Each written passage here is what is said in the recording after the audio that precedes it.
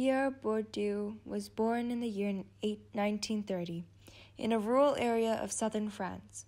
He grew up in a modest household, but eventually moved to Paris, where he attended the prestigious secondary school, the Lycée Louis le Grand, and then the even more exclusive and prestigious university, the Normale Supérieure. His life changed when he witnessed the Algerian War, which lasted from 1955 to 1958. Algeria was fighting fiercely for their independence from France. Atrocities were committed on both sides. Hundreds of thousands of people died. During this time, Bourdieu provided a unique view into the conflict by undertaking an ethnographic study of the Kabyle people. Once published, his ethnography was a huge success, and it became the start of his career in sociology and anthropology. In IB Social and Cultural Anthropology, one of the main theories from Bourdieu that you will need to know is about his theory of capital. So, what is capital? Capital is the currency that buys you a higher position in society. It is the foundation of social life, and it is what decides your role in the social world. Capital is the result of labor, and over time, the amount of capital you can accumulate increases. However, not all labor, for example, forms of capital, are equal. The more time you spend accumulating a form of capital, the more valuable the capital is. So there are two main types of capital: social and cultural capital. Cultural capital can be described as what you have and what you know. Bourdieu divided cultural capital further into three subtypes: embodied, objectified, and institutionalized cultural capital. So first of all, we're going to look at embodied cultural capital, which is the qualities of your mind or body. These include things like the skills that you have, your accent, dialect, posture, and mannerisms. It also includes your tastes, such as your taste in music, art, and literature. Embodied cultural capital is important because more powerful social classes tend to differentiate themselves from others by how they look and behave.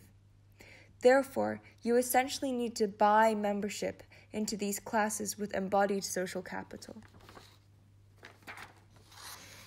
In the UK, for example, people with received pronunciation, in other words, a posh accent, traditionally have higher social prestige because that accent is associated with power, money, and influence.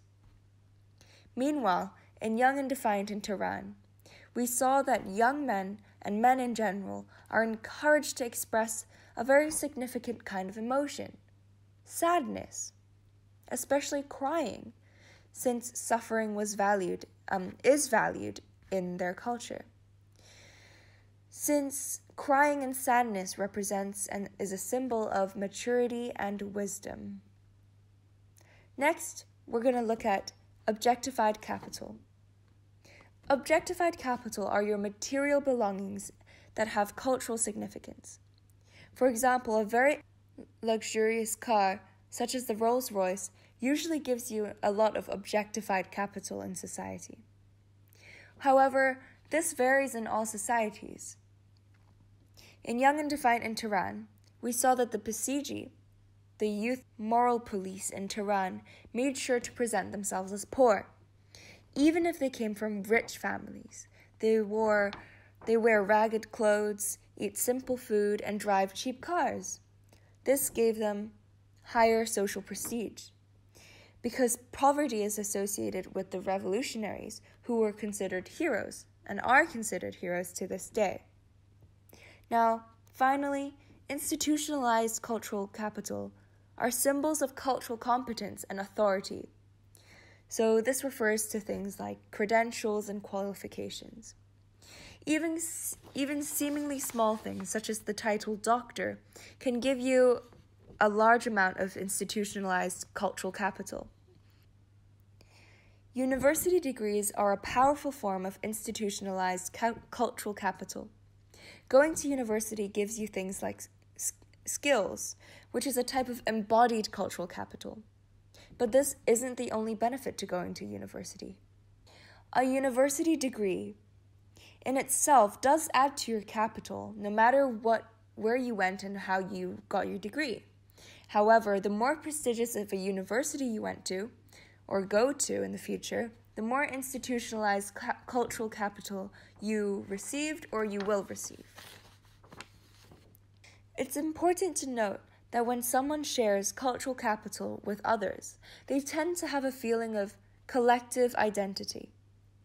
This happens amongst groups such as the alumni of German Swiss, who have the same educational qualification, or even amongst the Basiji in Tehran, who share the same values, beliefs, the same way of dress and behavior.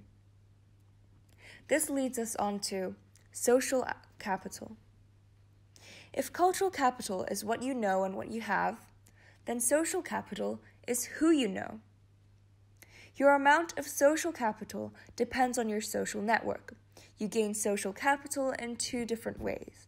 One, by being connected to a lot of people, or by having connections with a few people who have a lot of capital. In other words, being connected to a smaller amount of people who have more power. Basically, your social relationships give you social capital. There are two ways that this occurs. First of all, through the relationships that you make in your own life. These are enacted, maintained, and reinforced through exchanges, such as gift exchanges over the holidays or during birthdays. There is a second way for you to build social capital, and that is through relationships you inherit. This happens when you are born into a family or when you graduate from a same university as someone else. So why is social capital important? Well, social capital is important because of several aspects. Number one, groups share their capital so that it becomes part of their collective capital. By joining a group, you gain access to that collective capital. This means you have more overall capital and therefore are more powerful in general. When you have more social capital, people want to know you more, because if they had you in their social network, then their own social capital would increase. Because of their willingness to have a connection with you, they want to form a connection between you and them easy. This means they need to lower their standards. So you don't need to spend as much effort into creating and maintaining that social connection with them. This makes it even easier for you yourself to grow and maintain your social network and social capital. Alternatively, if you have very little social capital, it could be more difficult for you to start and maintain and build on social capital and social connections.